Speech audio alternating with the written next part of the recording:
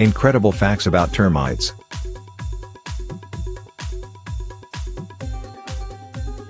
There are far more termites than people on Earth. Termite queens live up to 25 years, and can lay somewhere around 30,000 eggs a day.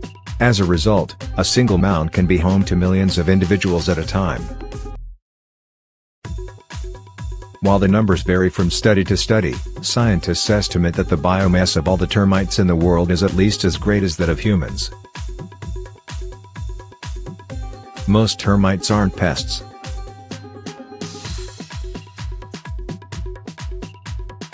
Of the 2,800 named termite species in the world, the majority have no interest in eating your house.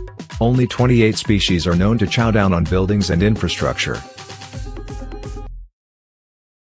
Most are actually very beneficial to their ecosystems, clearing dead wood, aerating the soil with their intricate tunnel systems, and enhancing plant growth.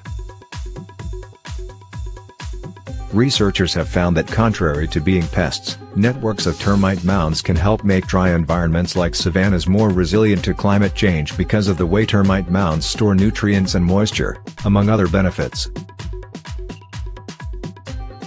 Termites are good for crops.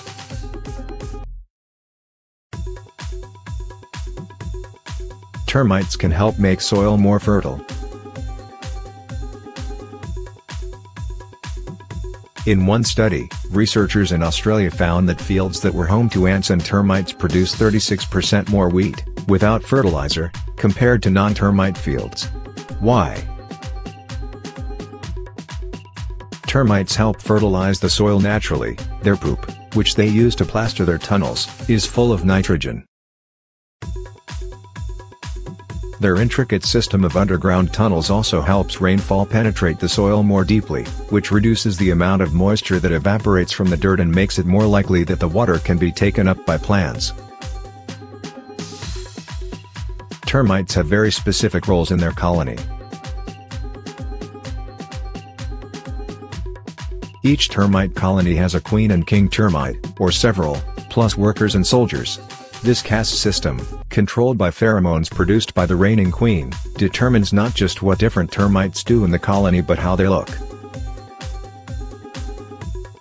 Queens and kings develop wings that, when they're sexually mature, they use to fly away from their original nest to reproduce and start their own colony.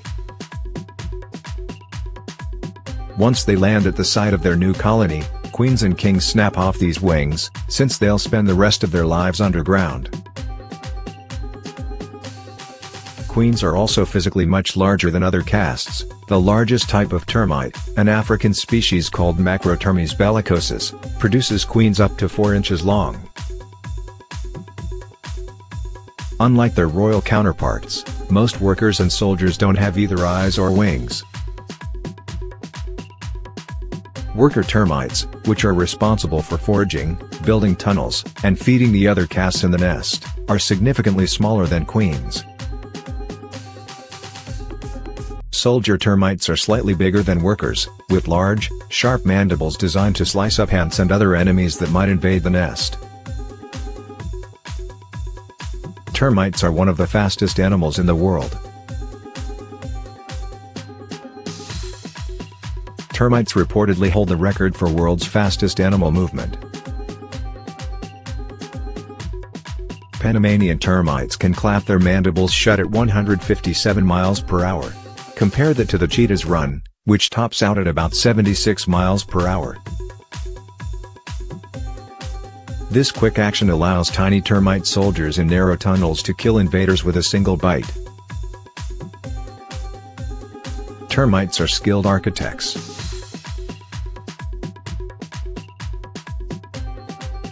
In Namibia, quarter-inch-long termites of the genus Macrotermes can move 364 pounds of dirt and 3,300 pounds of water each year total in the course of building their 17-foot tall mounds.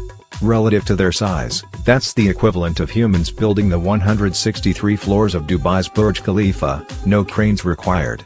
And that's not even the tallest termite mound around, some can be up to 30 feet high. More impressively, termites cooperate to build these structures without any sort of centralized plan. Engineers are now trying to replicate this decentralized swarm intelligence to build robots that could erect buildings in a similar fashion. Termites build their own air conditioning.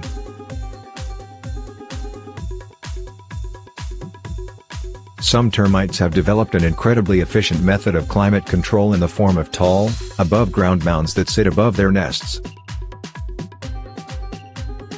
Organized around a central chimney, the structures essentially act as giant lungs, breathing air in and out as the temperature outside changes in relation to the temperature inside.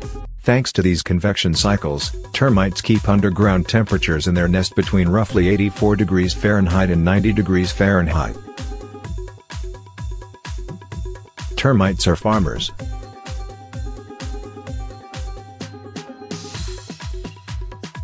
Humans aren't the only ones cultivating crops. Termites farm, too. They've been doing it for more than 25 million years, compared to humans' 23,000 years. Some species of termite have evolved a symbiotic relationship with Termitomyces fungi, growing fungus in underground gardens for food.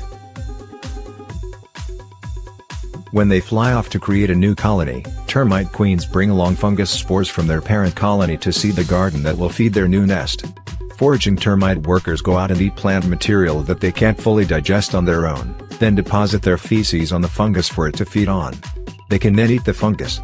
They may also be able to eat some of the plant material after the fungus has sufficiently broken it down.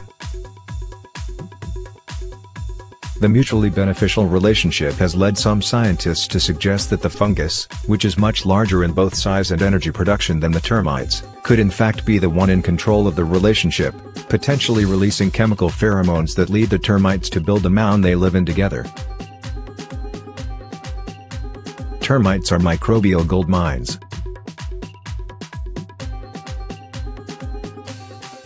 As scientists begin to understand the huge role that microbiomes play in both the human body and the rest of the world, termites provide a fascinating case study.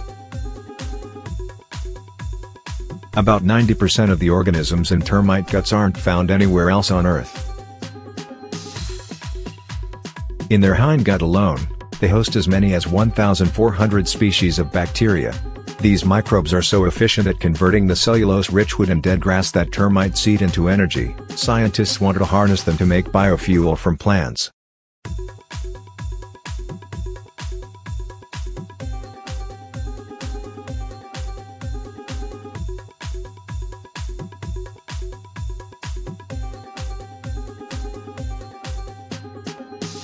If you like this video, please share with your friends, and don't forget to click the subscribe button.